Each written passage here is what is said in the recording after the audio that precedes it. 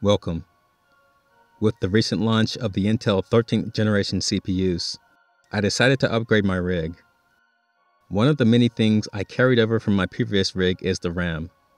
I thought it might be a good idea to overclock and tune the RAM to increase the system's overall performance.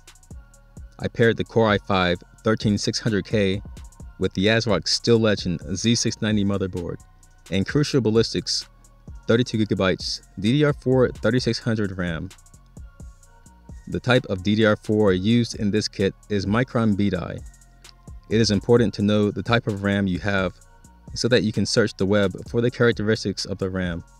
In my case, I used the Micron B-Die thread over at Hardware Lux, which has a few examples of overclock timings that help me in dialing in my overclock.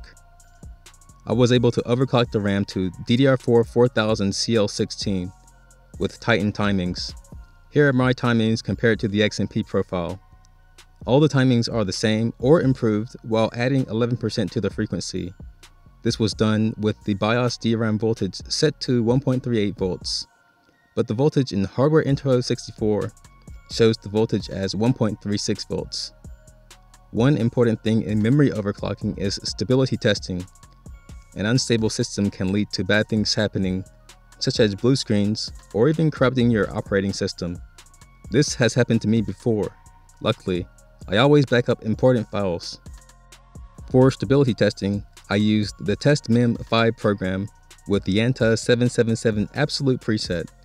I configured this program to run 12 cycles, which ends up taking a little over 8 hours on my 32GB kit of RAM. The test completed with no errors after many hours of tuning. Here is the test system.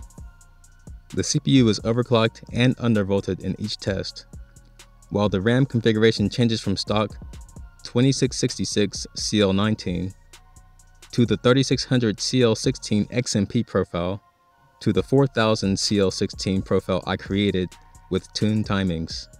Here are some benchmarks. In the Intel memory latency checker, the stock configuration had a bandwidth of 39,000 and the latency in the 60s.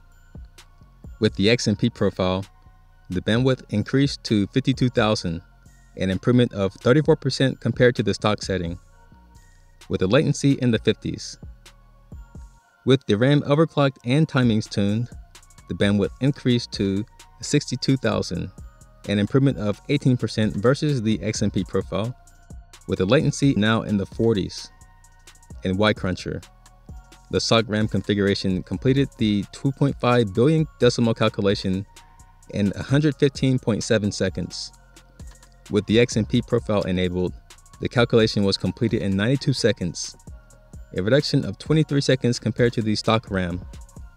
And with the memory overclocked and tuned, the calculation completes in 83 seconds, which is a further 9 seconds shaved off the XMP time. In SuperPi, the RAM at stock settings completed the benchmark in 331 seconds. With the XMP profile, the time was reduced to 317 seconds. And with the RAM overclocked and tuned, the benchmark completes in 310 seconds. Here are some gaming benchmarks. I used 1080p at low or lowest preset, as higher settings at 1080p only showed small differences in the games I tested. I used an overclocked RTX 3060 Ti as the GPU. In the Shadow of the Tomb Raider benchmark, with the stock RAM at 1080p lowest settings, the average FPS was 221 and the CPU render average was 528. With the XMP profile, this improves to a 255 FPS average and the CPU render average of 585. That's a 15% increase for the average FPS. And with the tuned RAM at DDR4 4000, the average FPS improves to 273, with the CPU render average increasing to 628. That is a 23% increase over the stock RAM and a 7% increase over the XMP profile. In the Borderlands 3 benchmark, the average FPS of the stock RAM was 187 FPS. This improves to 211 FPS for the XMP profile, an improvement of nearly 13% over the stock RAM. With the tuned RAM at DDR4 4000, the FPS average improves to 236, a 26% increase over the stock RAM, and a 12% increase over the XMP profile. In the end, making some adjustments to the DDR4 timings in the BIOS has led to a better experience than using default settings.